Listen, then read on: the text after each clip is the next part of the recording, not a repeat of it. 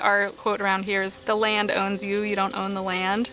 This is the most incredible plant on the planet. This is actually medicine. I've seen the healing. I can't turn my back on that. Voters legalized the recreational use of marijuana. We are the Bud Sisters. We did that so good.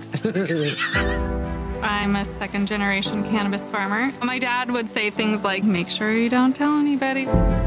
I own 2 restaurants in New York City. My goal in the cannabis industry is to support the small family farmers. Thank you for being a part of this incredible journey of a lifetime. Our dispensary will be geared to the needs of seniors. Hi, my name's Felicia. I am a LGBT and cannabis advocate and activist. Is getting legal getting harder? Plants don't have office hours. Do something that scares you every day. You have to learn how to be bold and stand up for yourself. Small pot farmers say the state is not standing by its promise to protect them. If that doesn't happen, we'll be there to confront whoever it is we need to. Big business is barking all around our heels right now, and they're more skilled and they've got more money. Only the strong will survive.